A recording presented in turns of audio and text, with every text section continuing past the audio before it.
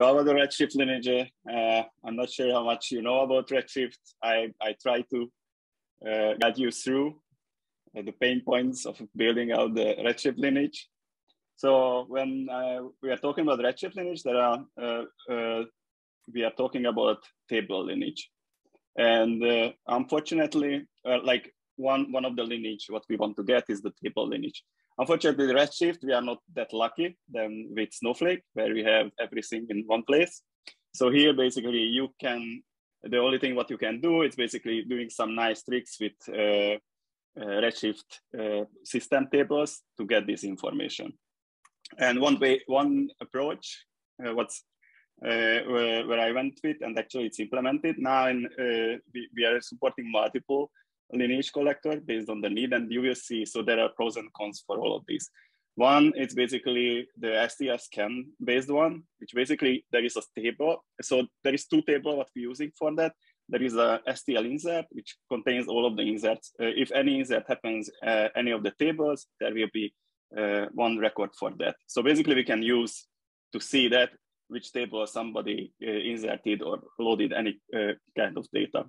And there is this another table, this is the STL scan, which basically shows if in a table there was a table scan happen, which of course, if you are running the select query and inserting to a table, then which table you insert, that will be in the STL insert table, and where you scan, when the tables what you queries, those should show up in the STL scan table.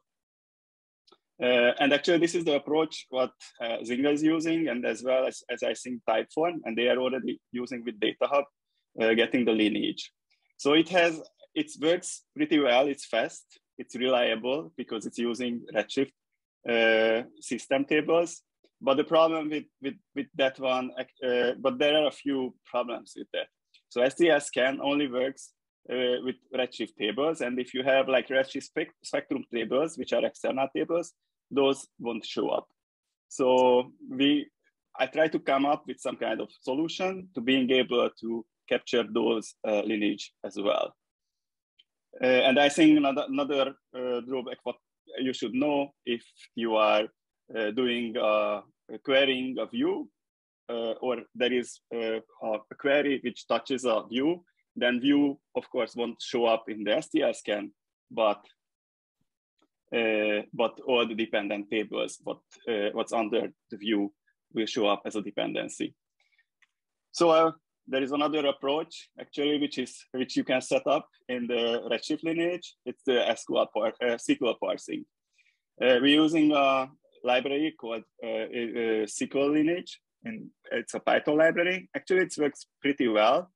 But of course, so if you would think that, and actually this approach works with external tables as well, like Redshift Spectrum, and you would imagine that, okay, that's why we are not going into that way and using that one. There are a few problems with that one as well. So one, it's slow because it's doing actual SQL parsing, and of course, it's not that precise when using it on a table. So one known issue what I saw, if any of the table name is a reserve word, like you have a table called date, then it basically won't show that table, but only the alias if you have an alias on top of that. So basically it just skips it because the parser thinks it's a reserve word.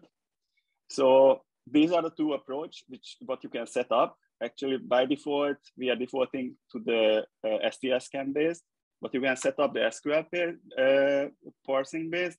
And there is a third one, which is a mixed one, which actually first run the SQL parse based, which actually can capture all of the tables. And if there is any issue with the table name, like the parser failed to get it, then we also run the STL scan based to fix those issues. So that as well can be set up. So these are just for the table lineage. And there are another things, it's a views. Actually, there is another system table where you can get all the views and all the dependent objects. That's easy, so it works pretty well. But there is only one thing, it's the late binding views. what you can create, so basically you can create a view where the schema will be only checked when you run actual query. So basically then those column or those tables won't show up in the system table. The only thing what we can do is detect late binding views and basically running SQL parsing to getting the tables from the view creation query. And there is the last one. What we wanted to support is basically when you are loading a data into Redshift, it's called as a copy command. There is another system table to get this information as well, and getting the files what is loaded into a table. And this is how now the configuration looks like. Actually, as you can see here, there is this table lineage mode where you can set up if you want to use the SQL based, the mixed one, or like or the default one, which is the STSCAN based. And I think the rest, if you are using the SQL based parser, there is another issue with that. So if you're using the SQL based parsing and you fail to define the schema, like for the tables, then we had to know somehow what is the default schema. What you can set in the configuration, you can see here, but normally there is an option to set it up. But of course, if you change the schema in your session, the default schema, something else, and running a query, we won't be able to capture that with SQL parsing. And let's do the demo quickly. Can I ask some questions? Yeah, sure. This is very near and dear to my heart because I used to work extensively in Redshift and tried to figure out the lineage of thousands of tables and views. And I mean, this is like, well, first of all, I'm very excited about it.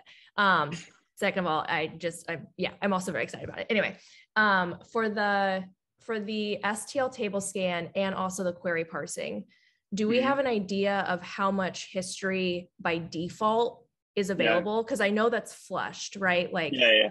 That's right. So the retention is by the Redshift documentation, as far as I can remember, I think 2 to 5 days based on how many queries are running on the Redshift cluster. So if it's a busy cluster, then it will be shorter, like 2 days, but more than a day for sure. So like 2 days.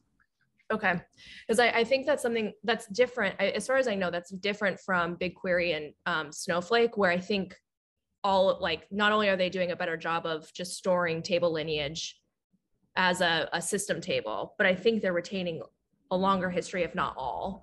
So I think that's something that we should definitely call out in the docs if we haven't already, just to like kind of help people understand best practices and the limitations of it. Which hopefully they already know since they're working in it, but it's just something that I think we should explicitly call out as not something that DataHub has control over, right? Like it's specific to your instance. Yeah, actually the Redshift recommendation is basically just taking backup of that on your own if you want longer retention for the query history. And I guess for the other tables, you should do that. Maybe we can support if this is how our customers are using, if they are backing up to being able to specify your own backup table or something like that. Yeah. Or dumping it to, I know that the last 2 companies I was at, we were dumping it into an S3 bucket and just storing it indefinitely. So maybe we need to think through how do we say, how do you point it to either S3 or Redshift? Yeah, my only problem is that, so for that, you have to also back up all the other tables as well. So not so, and usually people are doing backup from the query history, I guess. So for there, the query parser should work, actually, for those use cases. But if you want, I don't know, the STL scan based, then of course you have to back up that one separately. Okay. Cool. Okay, thank you. So I have this nice, I'm not sure how much you can see that, but basically for the demo data, I will create a schema. I will create a couple of tables. Actually, this is the Redshift demo tables and copying, so uploading from S3 data to these tables, then creating a table. This is the sales by city and running this example query. and also creating a view on the top of that data. And let's see how it will go.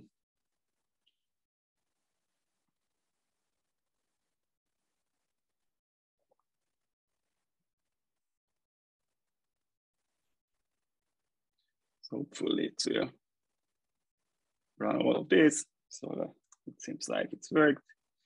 But just to show you I'm not cheating, I'm showing you my DataHub, and it's currently empty, as you can see. Oh, it's a zoom. Why zoom? Okay, so no cheating, as you can see. Let's check. This is my this is my ingestion job, which basically will do generate the lineage. I'm going now with the default lineage generation, and if we use the demo 3, because that was the schema where I loaded the data. Let's just run it the normal way. So in the background now, it runs like 4 or 5 queries, one for the views, of course, then the STL scan, and what I basically mentioned before. And yeah, and it's loaded a bunch of lineage there. So then if I just go here and check out, let's check out the sales by city, because I think it's a most interesting one. There should be some lineage, but let's check in the lineage graph. And as you can see. Yes, this is so cool. And I think if I go to the event one, you can see as well, the view as well. This is awesome. Extracting out those S3 buckets is so great. Like what a nice way to, like it's like a nice cherry on top of just basic Redshift lineage. Sure. So basically that's the lineage. Yeah, one thing what I put there as well, what we discussed with Shishanka actually. So if the query parser throws an exception, that we add the property into that table that, hey, these are the queries which failed. This is by default disabled. I think we can, I don't know if the default should be enabled or disabled, but if you enable that, then for the query properties, you can find those queries which actually failed during the query parsing, if we are using the query parsing. Now, I failed to show the query parser. Actually, you should believe me, that's working as well. I tried out all of these 3.